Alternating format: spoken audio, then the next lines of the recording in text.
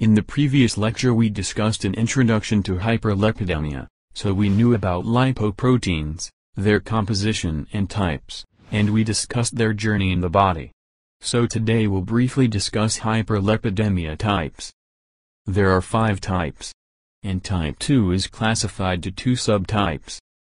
Type 1 is called Familial Hyperkylomicronemia. It's obvious from its name that this type is characterized by high amount of chylomicrons in the blood. And we know from the previous video that chylomicrons carry a high amount of triglycerides. So this type is characterized by a massive fasting hyperchylomicronemia, even following normal dietary fat intake, resulting in greatly elevated serum triglycerides levels.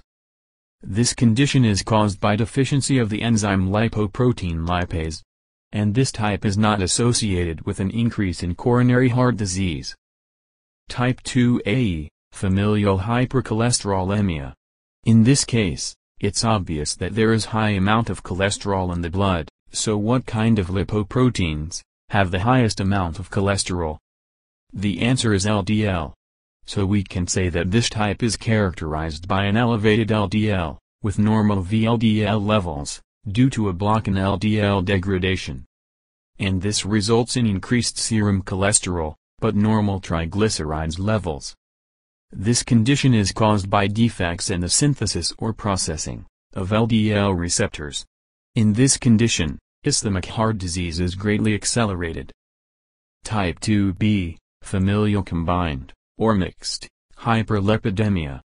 Mixed hyperlipidemia means that both cholesterol and triglycerides have a high amount in the blood, and that means high LDL and VLDL.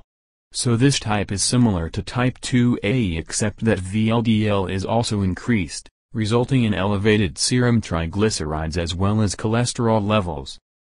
This type is relatively common. It is caused by overproduction of VLDL by the liver. Type 3. Familial dysbetalipoproteinemia. This type is characterized by an increased serum concentrations of IDL, resulting in increased triglycerides and cholesterol levels. It is caused by either overproduction, or underutilization of IDL, due to mutant, apolipoprotein E. In this condition, xanthomas and accelerated vascular disease develop in patients by middle age. Type 4. Familial hypertriglyceridemia. This type is characterized by an increased levels of VLDL, whereas LDL levels are normal or decreased, resulting in normal to elevated cholesterol, and greatly elevated circulating triglycerides levels. It is caused by overproduction and or decreased removal of VLDL and triglycerides in serum. This is a relatively common disease. Patients with this disorder are frequently obese, diabetic, and hyperuricemic. Type 5. Familial Mixed Hypertriglyceridemia.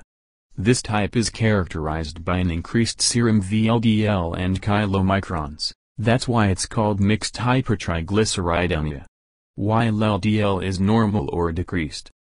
This results in elevated cholesterol, and greatly elevated triglycerides levels.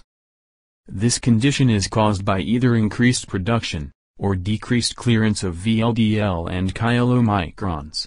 Usually it is a genetic defect. This type occurs most commonly in adults, who are obese or diabetic. That's all for this video. In the next lecture we'll start talking about hyperlipidemia treatment.